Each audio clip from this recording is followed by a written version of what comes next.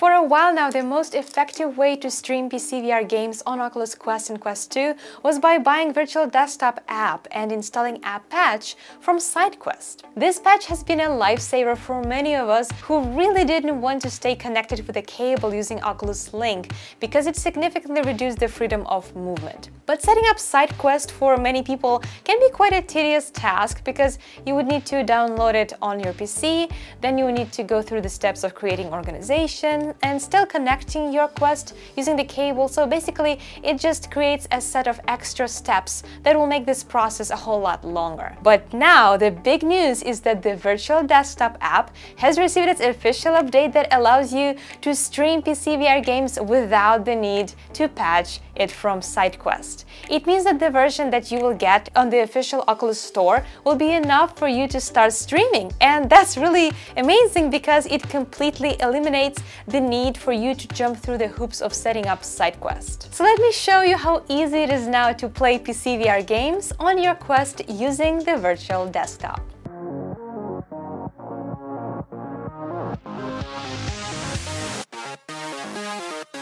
As I've mentioned, you will still need to buy Virtual Desktop app, which costs around $20. I have already bought mine, so I had an option to update it. But I wanted to make sure that there is no SideQuest patch left on my Quest, so I just completely uninstalled my Virtual Desktop, and now I will install it again. As you can see, even here in the app description, it now says that you can stream games.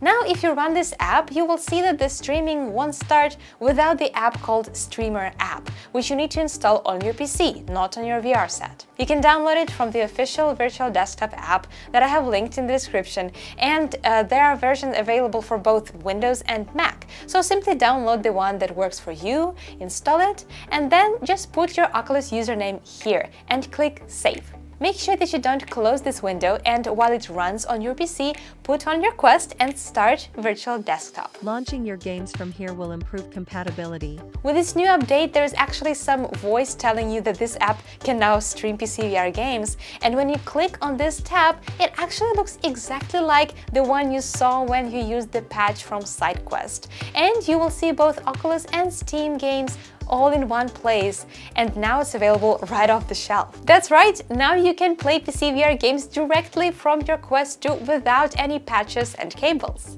Please remember that to play PCVR games, you will still need a compatible PC, and I have recently upgraded my PC myself for this reason. I've made a detailed video documenting this process, so if you want to build a PCVR-friendly computer without spending a fortune, please watch my video linked in the description. In that video, you will also find the tool that will help you test if your PC is compatible with PCVR games, so definitely check it out. The most important thing you need to play PCVR games besides your VR headset is the appropriate graphics card. There's actually a list of graphics cards tested by Oculus on their website. Also, please remember that PCVR games that you will download will be stored on your computer and not on your Quest, so it is a good idea to buy an extra hard drive. I recently bought this M2 slot hard drive from Hynix with 1 TB space, and it's been serving me really well. Again, check out that video where I talk about my computer specs.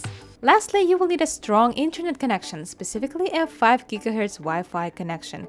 It is strongly recommended that your computer is connected directly to your Wi-Fi with an Ethernet cable to strengthen this connection. My internet is pretty fast, but without the Ethernet cable, the performance on Quest was still quite laggy, so I would definitely recommend using an Ethernet cable. And that's it! You are now free to explore what PCVR games have to offer without the need to install SideQuest.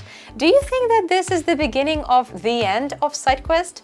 With App Labs being introduced and now one of the most used patches from SideQuest being replaced in the recent update, do you think SideQuest will soon cease to exist? Let me know in the comments, I really want to know what you think. Make sure to subscribe to this channel for more informative and fun VR content, and support me on Patreon for exclusive perks.